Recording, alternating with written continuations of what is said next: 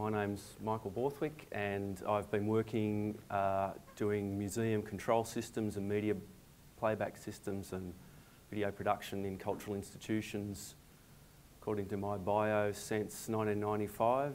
The first installation I did used Laserdisc players to play the video, and I've worked through all the technologies right up to the iPhone. There's apps on the App Store that have MPEG-4 that I encoded using Apple's command line tools, which you can download.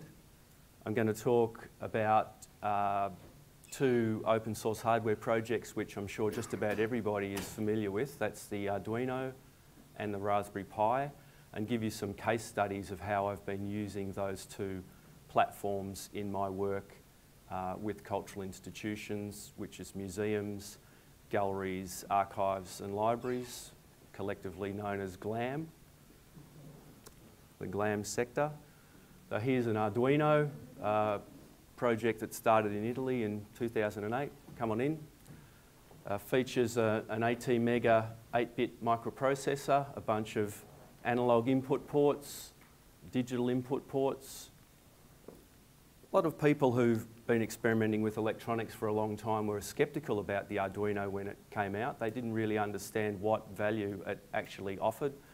People have been blowing software into 8-bit microprocessors for a very long time, and all of a sudden there were these a new audience of artists and creative people who were coming up on the traditional AVR mailing lists and asking all sorts of questions, and people were like, what? What is this weird Arduino thing?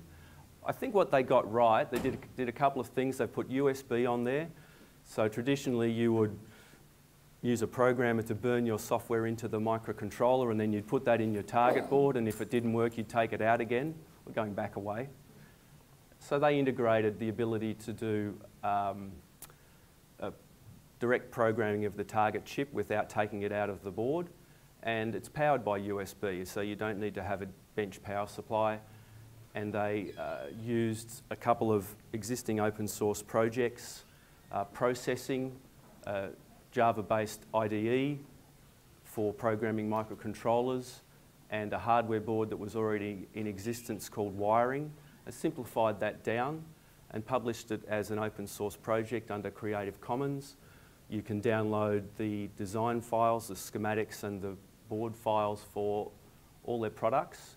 And it's been incredibly successful, and as I said, opened up a market that no one really knew existed for creative people and students to learn about what some people call physical computing. So computing that interacts with the real world, wearables, and as you'll see with my projects, working in museum exhibits. So I'm going to give you 4 case studies, and I've organised it based on the different kinds of inputs and outputs that the systems make use of. Let's have a look at a project from Oxfam, and I'll let the Oxfam people introduce this one.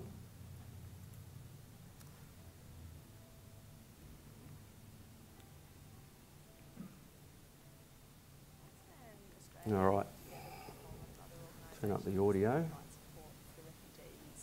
Australia and around the world, and started brainstorming ways that we could, I guess, raise awareness and educate people about refugee experiences. And what culminated from that was the exhibition that you see here today, Refugee Realities. So then I would take the group, half the group, through a jungle passage. And it's quite interesting in there. There's, it's decorated like a jungle, and it's quite warm as well. So straight away they're in a different environment. And then we take them to the minefield, and we explain that the journey becomes very dangerous, and there are a whole lot of conditions that can make this journey dangerous. They could be attacked by wild animals, they could be shot at, but one of the things that they're going to have to face is travelling through a minefield.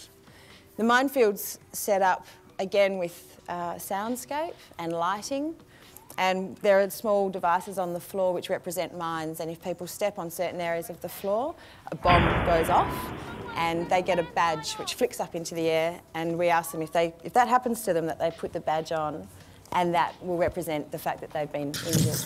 I've actually realised one of the places that people got quite affected is in the desert, in the minefield area. And I was taking a tour of this girl, and the girl didn't want to walk on the landmine, so she asked the mom to carry her up. It was amazing that, you know, how much that was true. You know, think about younger children that had to go through the same experience as her. At least here she had a choice, you know, to be carried by a mom, and this was not a real situation. But what about for those young people, you know, that had to travel through that have actually lost a leg or have lost a limb? It touches me to realize that it also can touch other people, and other people can go, oh my God, this is what other people are going through, and you can see that reaction, be it, you know, feeling sad, or actually, you know, the emotion just hitting home that this is what other people are living through. And that fact that someone shows some sort of emotion, I mean, it just gives you so much belief in the fact that we are all human and we all have, you know, common values. It's kind of sad when you think of how, like, some people could die here, and like even on the way here, like when we went through the desert part and there were all the landmines going off, and in the jungle there were all the dangerous animals and stuff, and it's so sad to think some people don't even make it to the camp. So everyone gets a blindfold and they stand in a line, and we travel through a corridor blindfolded, and everyone has their hands on the shoulder of the person in front of them. And we explain you have to travel slowly and carefully to make sure that the group stays safe again. That's quite freaky for everyone because they have no idea where they're going, and we actually end up walking outside as well. So it's really disorientating for them. They have no idea where they'll end up. To be immersed in a somatic experience, to, I guess, lose your senses on this journey, and in a literal way, wearing the blindfold, having that sense of stumbling through the dark, being out here in the humidity with no shelter. Very powerful way of sending a message that this is a lived experience, and this is an experience which is more than half an hour or an hour. This is an experience that will go on for years and years and years. So Refugee Realities, that project was done by Oxfam Australia in 2008 down at the Gasworks Park in South Melbourne, targeted at school-age kids. They had 7,000 students through there in the week that it operated. It was written up in the New York Times, BBC World Service, had quite an impact. And I think, obviously, today, you know, concerns about refugees are even more salient than they were at the time. I'd offered my services to Oxfam in the lead up to that project a couple of months before. I hadn't heard anything from them, and then I got a phone call from a very talented young sound designer who'd taken on the job of creating those atmospheric minefield effects at midnight on Sunday night, and the project opened to the public at 9 AM on Friday morning. So we had a meeting about how we were going to do this, how we were going to create an experience where people move through the desert room around various speakers and trigger the sounds. What we came up with was an idea of having foot switches buried under the sand. They would connect through some sort of interface to be defined to her Akai sampler, vintage sampler, through some power amps and to a bunch of speakers which would be distributed through the desert room as you saw people picking their way through. But the reality was at that time, I said, you know, do you have these foot switches? Do you know how we're going to make them? And she said, no. And I said, this interface, does that actually exist? No. What about the power amps? We need 5 or 6 channels of power amplification. Do we have that? No. What about the speakers? We got some speakers. No. And no budget to buy anything, and 96 hours to pull it off. So how are you going to do that? So what I decided to do was to build up from scratch an interface that would take contact closures from people standing on sensors that we embedded under the sand and connect that to an Arduino. So here I'm making up in my kitchen front panel for this box, which has some nice connectors on the front that connect to the foot switches, and MIDI goes out on the 5-pin DIN connector on the back. So populating that front panel board. Using the PCB itself as a front panel is an old trick that I probably picked up from Talking Electronics magazine decades ago. A very effective way of quickly building up one-off projects. Here's a little video of how it works. So you can see we've got some galvanised plates that are insulated from each other. There's just a standard product from the hardware shop going into one of the channels on the interface board, and when you press it down you can see the MIDI on-off notes going to, in this case, the terminal, but ultimately in the project goes to the Akai sampler and triggers those sounds, and it's a multi-channel sampler, so we could direct the audio out to the appropriate power amplifier channels. And I put some little diagnostic switches on the front and some very bright LEDs, because I've done enough projects where you're going, is that on, is that working? I want to be able to see it from the other side of the room, you know, through the camouflage netting.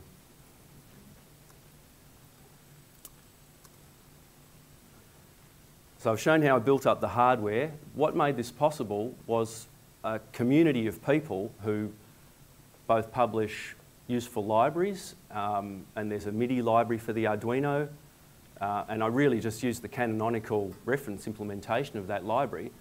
I built 3 of these boxes because I anticipated I'd have one on site, I'd have one that I would send out to a third-party programmer who I thought I might be able to convince to help me out for free on the project, and then I thought I'd have one at home so I could test his code before going down and swapping those 2 boxes over on site. But it turned out that I found a sketch from a guy called Todd, who I think it was a Halloween project. In fact, a lot of really useful stuff is done in service of Halloween and Christmas celebrations in the US.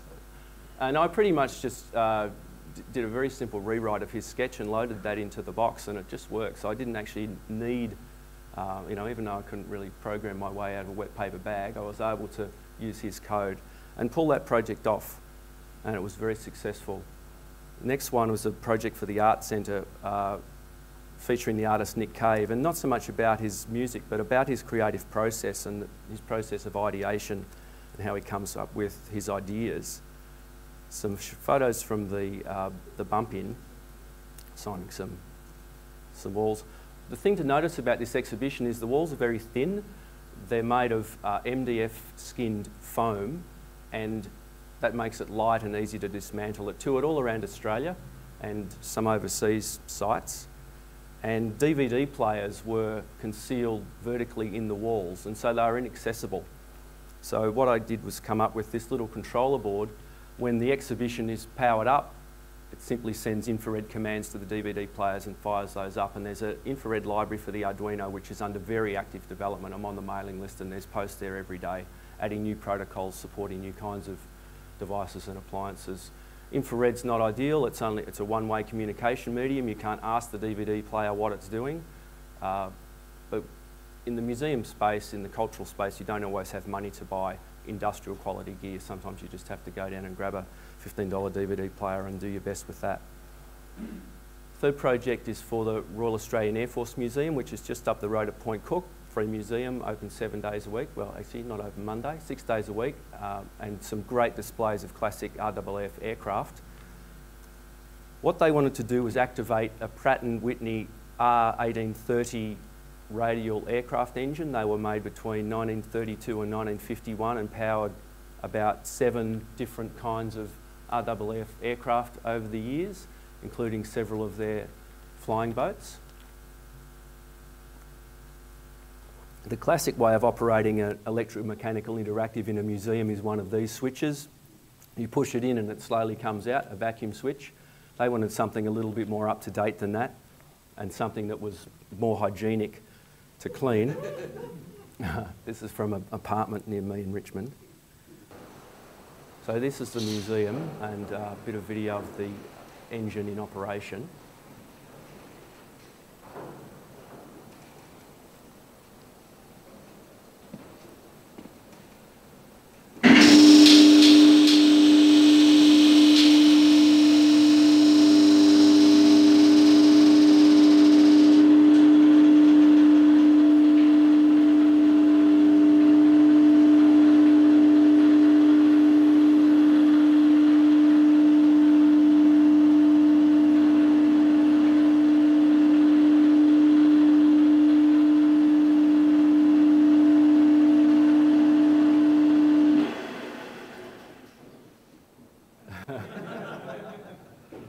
So that runs for 30 seconds, and then the visitor can't operate it again for another 30 seconds. So the idea is that they will lose interest and move on to something else. And that's because obviously it's been sectioned, it's been cut away. The engine has no oil pressure. So to prevent too much wear and tear, we've got a 50% duty cycle to try and control how much it can be used, because as we all know, kids like to get there and they hammer away on it. So I came up with this controller board. It's a double-sided controller board that again can be programmed with the Arduino environment. One of the things that they asked me to do as a value add was to see if we could log the date and time of the engine activation. So what I did was add a battery and a real-time clock chip on the back, a DS3232 Dallas Semiconductor real-time clock. I added an SD card holder and some logic to translate from the SD card's native 3.3 volt voltage level to the 5 volts that I'm running my microprocessor at. You could do that with individual commercial components. You could buy an official Arduino. You could go to John Oxer at Freetronics and get yourself a 16:2 LCD display. You could go to SparkFun Electronics in Colorado and get a breakout board for DS3232. You could go to Adafruit in New York and get an SD card socket with the voltage level translation. So what's that, HC4050. Hook all that up, then you've got 4 pins to drive, or 3 pins to drive an RGB LED to give the user the feedback. It's green when the exhibit's idle, it's blue when the engine's running, and it's red when you need to wait 30 seconds before you can have another go. And then you've also got an input from the capacitive touch sensor, which I've built into the graphic panel. And then you've run out of pins, so then you've got to add in a 8-bit shift register to drive the LCD. So you can do that with individual bits, but I wanted to present a more coherent solution. So I integrated all of that into my own circuit board and fitted some robust Molex KK connectors to come up with the right answer. The thing I wanted to emphasise in this case study, this is just a paper prototype I made to make sure everything was going to fit, and built that up. The thing that I wanted to emphasise here is the importance of the libraries that the Arduino community makes available. I couldn't write a driver for the liquid crystal display, or the real-time clock, or a fat file system that works on an SD card, but I can stand on the shoulders of these giants, these people who really know how to write code, and use these libraries, and then on top of that write a relatively thin piece of application software that sits on there and utilises all that effort that they've made. You know, it's like having a workforce of thousands of people who've invested tens of thousands of hours of effort into solving these problems lower down the technology stack than I'm comfortable or want to operate.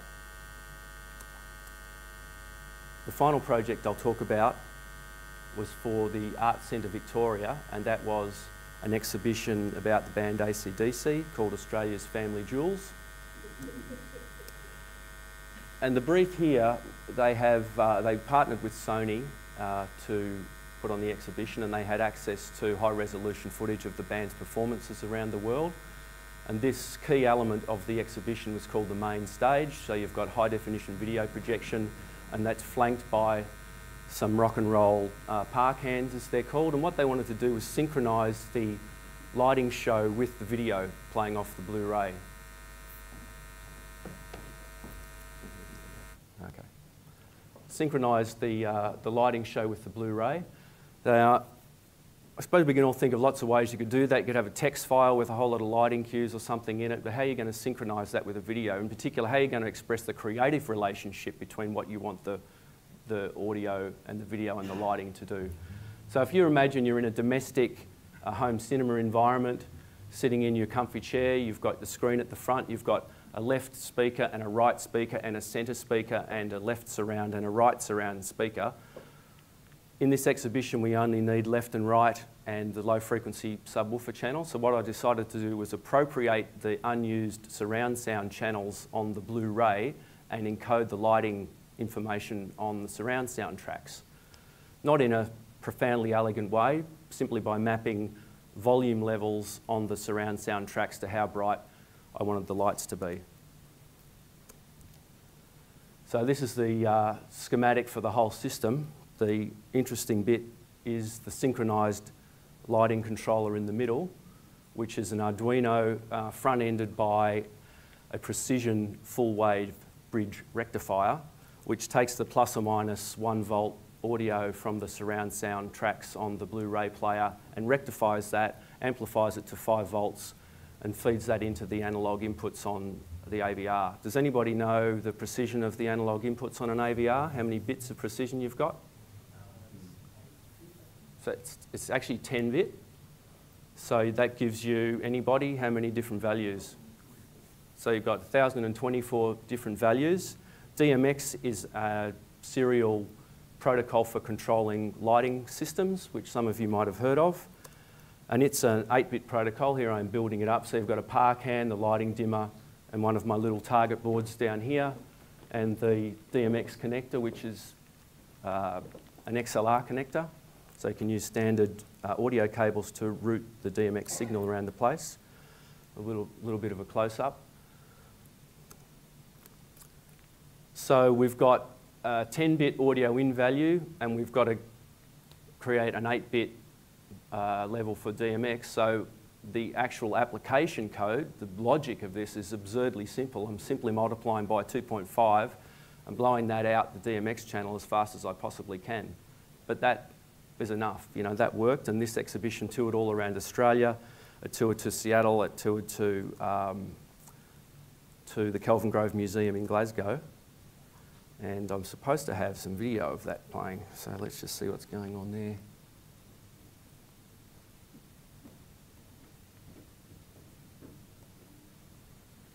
Okay, don't have it. All right, we'll come back to that if we get a chance. So that's 4 case studies of using the Arduino in interesting ways in museums. I want to move on and talk about the Raspberry Pi.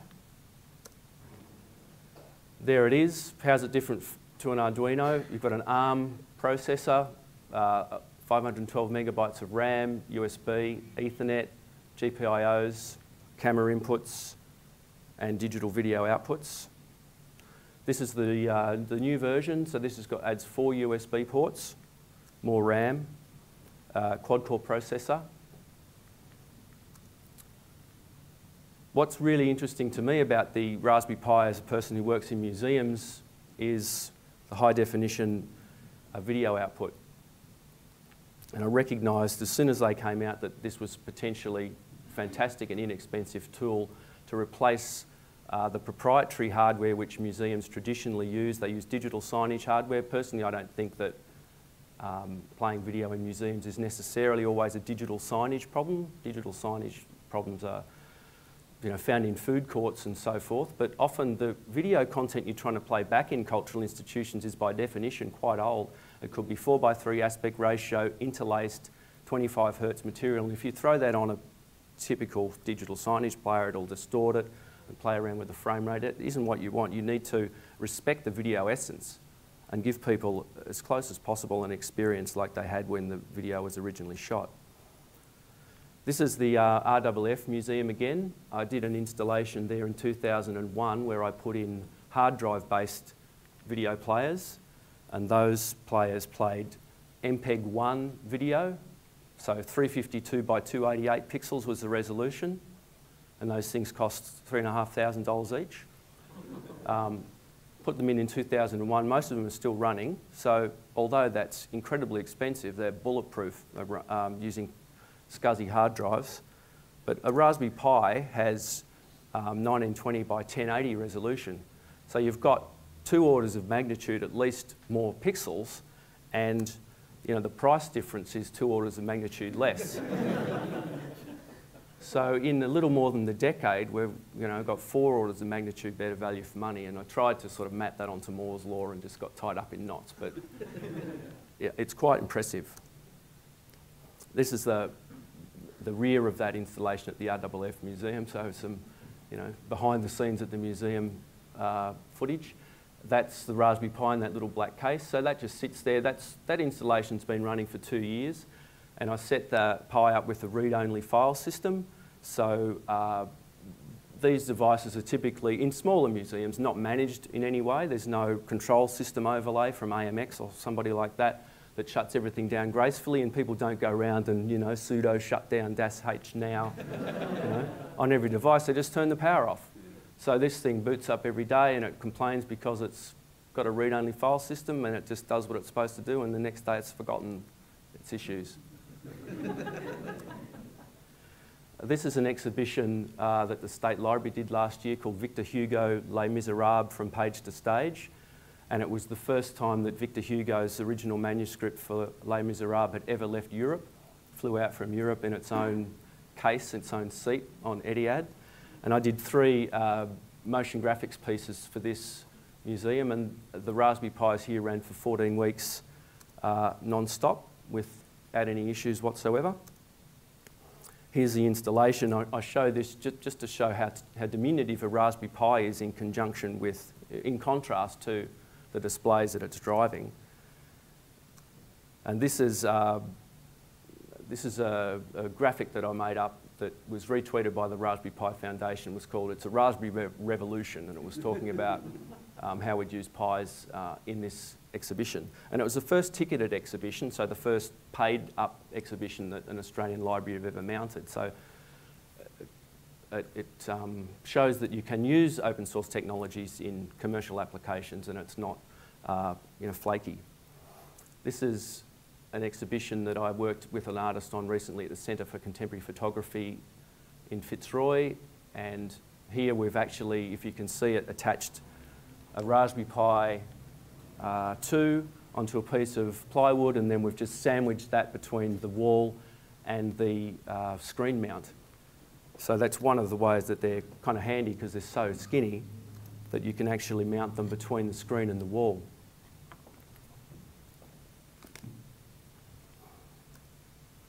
So that's just basic looping video playback. The thing that's exciting me at the moment is using Raspberry Pis to make cultural materials more accessible, and that means utilising their ability to support subtitles or closed captions for deaf and hearing impaired people. So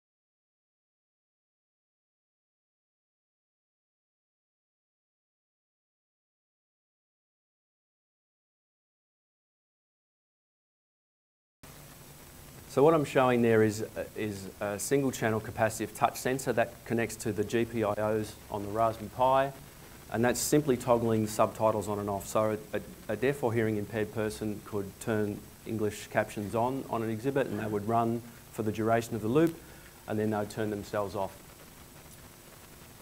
In New Zealand a few months ago, I presented a system, sort of I guess the most advanced state that I've got this in at the moment, and that's not just providing closed captions in English, but in a variety of other languages. So this is where I'm going to try and give you a live demo of multi-channel playback. Interesting. All right, so I brought along a HDMI switcher, but that doesn't play well with the conference recording system, so we're going to try and manually change all that over. So we'll mute the audio and plug this into my Pi down here.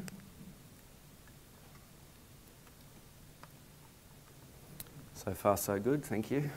Can you mop my brow?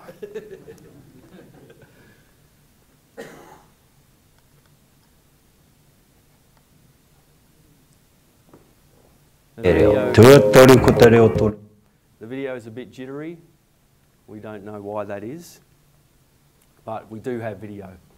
So this is a piece of looping video footage that I got from the Māori Language Commission, who kindly donated this to me, not donated, but made it available to me. And they provided me with the Māori transcript of what's being said and an English translation. Toru te kaumano ngā tangata I waitohu ai te pētihana rā. Ngā kai arehi o te kaupapa nei o ngā tamatoa. So some of you might be able to see this Jackson, box down here. This has 2 capacitive touch sensors and some RGB LEDs. So if you want to have the Te Reo Māori closed captions, then you can turn on that channel and actually doing that from the back. Or change over to English. And the thing to note is that's just changing over on the fly, so it's switching from one subtitle language to the other. In the unusual situation where I've actually seen museums close caption their content, they usually have multiple videos and they open caption it so the captions are burnt in. So if you come up to the video about the dinosaur and you want the English closed caption version, then you press that button and it will start again from scratch. So what I'm demonstrating here is the ability to be able to switch between as many languages as you can be bothered translating your content into on the fly. Mā te kōrero ana ke te reo e oro tonu ana hei taonga hei taonga tuku iho. We did get the live demo, so that's good.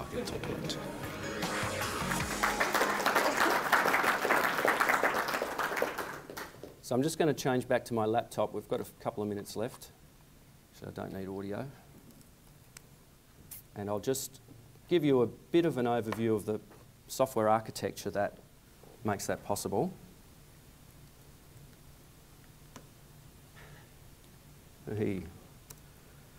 So we've got a Raspberry Pi. We've got this box that I've designed that's got 2 capacitive touch sensors, some RGB LEDs behind the capacitive touch sensors to communicate to the museum visitor what's going on.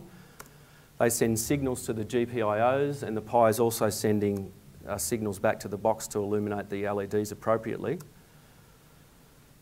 It's all controlled by a state machine written in Python, so I'm working through an edX Python course at the same time as I'm trying to make this stuff work to teach myself some Python. So that uses a module, the RPi GPIO module, to communicate with the GPIOs, to control the LEDs and listen to what's happening with the touch sensors. That Python program calls bash script called dbuscontrol.sh, which is part of the omxplayer library, part of the omxplayer application, I guess, for the Raspberry Pi. So that's using an inter-process communication protocol used on Linux called dbus, and that in turn is toggling the subtitles on and off on the Raspberry Pi or changing the subtitle language. Thanks, Lynn. I was going to have a slide showing what's underneath that, which is FFmpeg and video core and the GPU, and I realised I just run out of talent at that point, and I don't really understand what's going on below there. But the guys who are working on the Dreambox, who are here this week from Germany, will certainly be able to help you out with any questions you've got there. And is there any questions from the audience about what I've been working on? Sure. What sort of failure rate do you see in the hardware? Is it pretty reliable? The question is, what sort of failure rate have I seen in the hardware? When I got my first 2 Raspberry Pis, and I waited 8 months from the time I paid for them to the time I got them delivered, I didn't have any micro USB connectors, because I thought that's just hipster technology. I don't have any of that. What is this? So I powered my Pi directly through the GPIO connector, and I put 5 volts into the 3.3 volt input, and there's no protection, so I blew up my first one, and I reached for my second one to confirm what had gone wrong. So then I placed an order with Element 14. but apart from that, I've had no failures in the field, and I've done a lot of testing. My contribution to omxplayer has been to submit a pull request for that dbus control of turning subtitles on and off, which was accepted, and also just to sit there and hammer away and do enormous amounts of testing. So I create lots of different test files with different applications. I had an issue for a long time where it would loop for a long time, and I mean weeks, and then crash. And there was me and a few other people from around the world trying to get to the bottom of that, and we would complain about it, and the maintainers would go, well, it works for us. And I'd say, well, how many times have you tested it? And he said, well, I've tested it with a 5-second file 10,000 times. And I said, well, I've tested it with a 20-minute file for a month, and it still doesn't work. And he says, well, I don't believe you, send me the file. I'd send him the file, and he'd go, okay, I can see the problem. So that's what you do. I can't fix the problems, but I can communicate them to people who can fix the problems in a structured way. But in terms of hardware, I've had no failures in the field. I think they're really reliable, but it's an important point because people think, how can a now $5 with the Raspberry Pi Zero computer be a legitimate solution? But it is. And the silicon used on the Raspberry Pi is used in set-top boxes and digital signage players, the Broadcom GPU. What's interesting about a Pi is the GPU is very powerful. People have equated the CPU, the Raspberry Pi Foundation themselves have equated the CPU's power to a 300 meg Pentium 2, which isn't very fast, but the GPU is very powerful. In fact, the GPU really boots the CPU when you look into it. And when I'm playing high definition 1080p video at 30 megabits per second, which is a very high data rate, the CPU's ticking over at about 7 or 8% because all the work's being done on the GPU. So thanks for that question. Any others? Yeah. Aside from the Raspberry Pi just being faster, do you have any other observations? Would you prefer the Raspberry Pi to the Arduino? Yeah, that's a good question. Sorry. The question is whether I prefer a Raspberry Pi or an Arduino. I sort of operate on the principle of parsimony, of keeping things as simple as possible. And so if you can do it with an Arduino, I would do it with an Arduino, simply because you have complete control over all the software that's running on the processor. When you get involved in the Pi, then you've obviously got layers and layers of software that are being contributed to by thousands of people, and so there's more space for things to go wrong, but there's also more power. But for running a simple state machine for controlling, a 60-year-old aircraft engine with a single input and running a basic state machine, I wouldn't use a Pi for that. I would just use the simplest thing that I possibly could to just have less moving parts. Yes? What's your process to convert really ancient videos that museums often have into something that you can put on the Pi? So the question is, how do you go about converting legacy video formats into MPEG-4 for the Raspberry Pi? I use a bunch of proprietary compression tools to do that task, which you probably haven't heard of, but things like Sorensen Squeeze or Telestream Episode are for people who are doing this work commercially. A lot of people just use FFmpeg, so they do that from the command line. But you do have to be very sensitive or aware. I see video all the time at museums that I can't watch. It's just so bad, and that's because there's things wrong, particularly with the interlacing or the frame rate, so things are jumping. So whoever's done that work has just not really had an appreciation for the source material and the output material. Thanks, Lynn. I did an exhibition called Bohemian Melbourne for the State Library recently, which some of you might have seen, and all the material for that was ripped from DVD. And so I bought the MPEG-2 codecs for the Raspberry Pi so I could test that. In the end, we went with commercial digital signage players. But I ripped the MPEG-2 and played it back as native MPEG-2, because every time you transcode from one format to another, you're doing a whole lot of mathematics on those pixels, and at best, it makes a slight difference. At worst, it becomes really bad. But I'm happy to give you some advice if you've got some projects like that in mind. Yeah. Was there another question? Over here? The Arduino's got a beautiful little IDE that you can develop sketches. Is Yeah. there something equivalent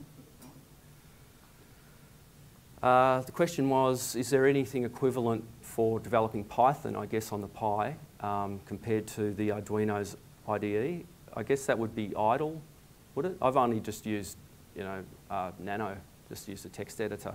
But the online course that I'm doing with MIT, they use a commercial product called Canopy, I think, as their Python environment. Yeah. Okay, one more? How do you convince museums to hire you to build stuff? Yeah, look, that's something that I'm working on. I mean, I have a long-term relationship with clients like the RFF Museum, and if I say this is the way that I think it should be done, then they trust me to implement the solution in that way. But certainly, knocking on the door and trying to change entrenched practices or commitments to closed solutions is a difficult task. And if anybody has been working that problem domain, I'd love to know.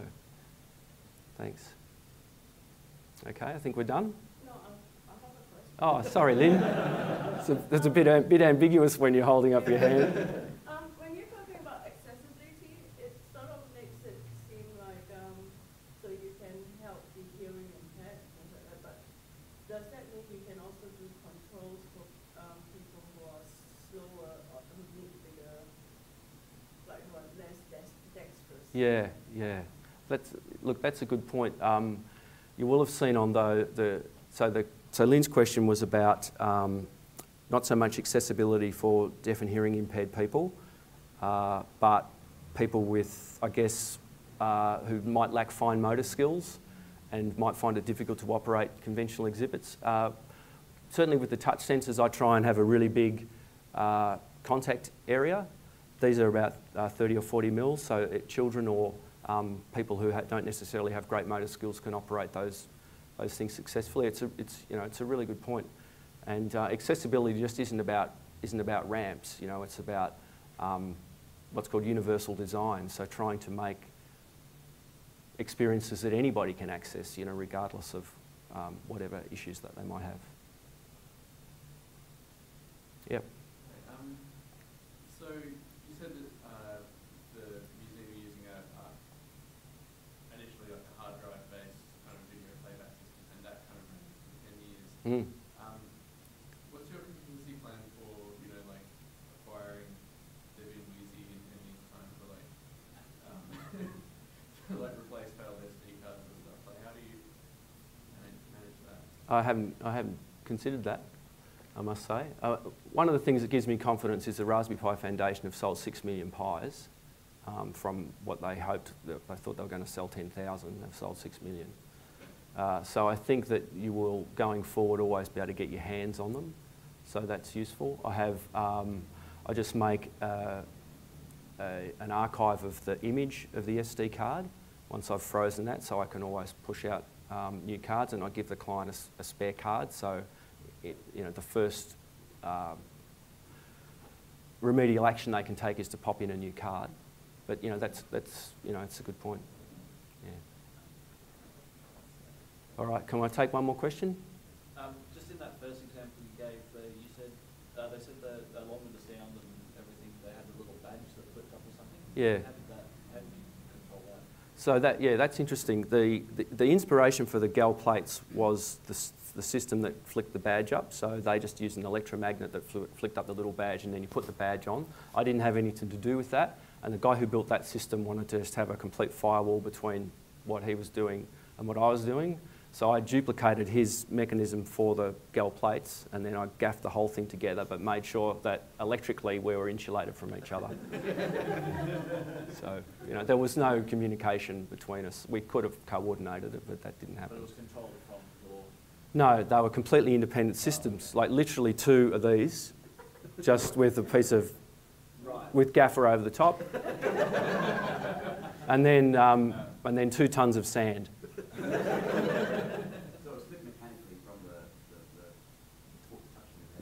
No, it wasn't a mechanical contrivance. It was electromagnetic. So that used an electromagnetic catch, I think, to release the spring. So a volunteer had to go around and reset it after somebody had. Not invented for you, so he did everything himself. Yeah. And just to put that in context, it's not a scary experience like it might have looked in that 4.5-minute excerpt. Oxfam went to an enormous amount of trouble and worked with psychologists and specialists in this area to make sure that children were never frightened. But if you only see that brief excerpt, it looks like it was a more frightening experience than it was, but they contextualised it really well. Thank you very much.